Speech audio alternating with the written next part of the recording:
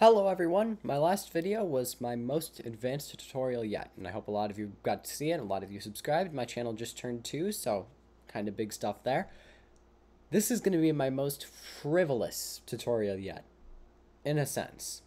So today I'm going to be bringing to you a 3-sensor line follower. And I know what you're thinking.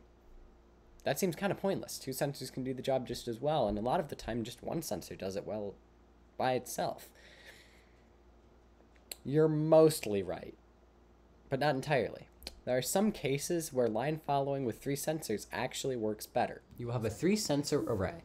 2 sensors in the back, set wide apart, ideally over the white lines, and then 1 sensor in the front, a bit offset from the sensor so that it's between the white and the black lines. Now this sensor in the front is going to be running a standard or proportional line follower, so that's that job. These 2 sensors in the back are going to be kind of on standby until you come to a T-shaped intersection, at which point the sensor will cause the robot to turn until the middle sensor is back on a black line, and then it can continue line following normally again. Now here's how to program it. So to start this program, we're going to make a very basic proportional line follower because that's kind of the core of this. And then after that, we are going to add the code that makes it detect if it's at an intersection. So we're going to go to movement and grab a set movement motors. In my case, the movement motors for my robot are C and E. And then grab a set movement speed. And what's nice about this is it can actually go pretty fast because if it goes off course, it can actually correct itself even if it's completely off the line. So we're going to make it go to 45%. Of course, on your robot, it could be different. So now we're going to need to go to variables, make a variable, and we're going to call it target value. And if you've watched any of my previous videos about proportional line followers, you're kind of going to know how this works. If this is your first one, well, number one, I suggest you watch my other tutorials first because this one won't really make sense otherwise.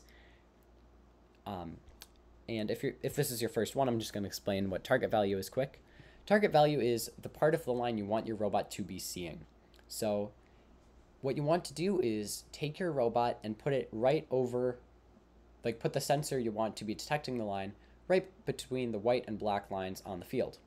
And my sensor is getting a reading of around 40%, so that's what I'm going to put there. Now we're going to want to grab a loop block, and we're going to want a forever loop.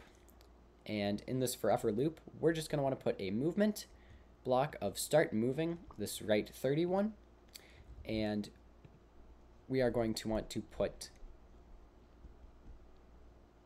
this in here, and we're going to want to put the sensors, whatever sensor is the one doing all the proportional work, the one at the front and center of your array. In my case, that's sensor D. And we're going to subtract that from target value. So this is literally the entire code for your proportional line follower. You could just end the video here if that's all you want, but you're here for 3 sensors. So let's add that now. We're going to want to go to control and grab an if-then-else loop. And in the second slot of the if-then-else loop, we're going to want to put an if-then loop. And inside each one of these, we're going to put a repeat until loop. In the first Boolean bubble here, we're going to want to go to sensors and grab a reflection less than 50%. And you're going to want to make this one specifically the left sensor in your sensor array. So the one that's going to be detecting if there's a black intersection and you need to turn left to get back onto the line.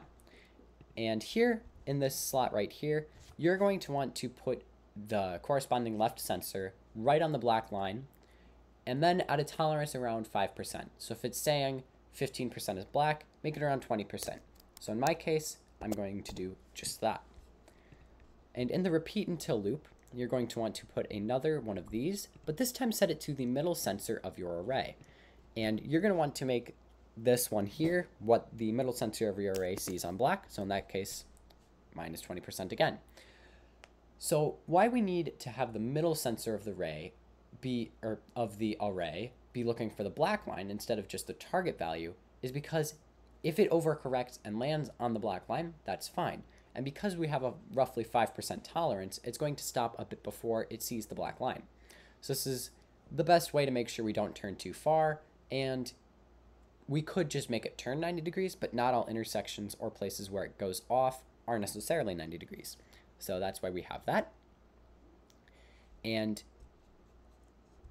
in the more movement section right here, there's a really nice block that lets you start moving at 50% and 50% speed. And this lets you control each motor individually. And in here, this section, you're going to have to start doing a bit of trial and error to see what turn makes your robot work the best for getting back on the line. In my case, it's a 10 and negative 15% turn. So you may have to do a bit of testing with your robot just to see what works the best. But in my case, 10 and negative 15% works. So then we're going to do the exact same thing down here, only in this case, it's with the other sensor and our array. And we're going to want to be turning the opposite direction. So we're going to want to go negative 15 in my case, and then 10 in the second slot. And this is actually the entire code. So I'm going to show you just once again how it works. Hopefully it works for you.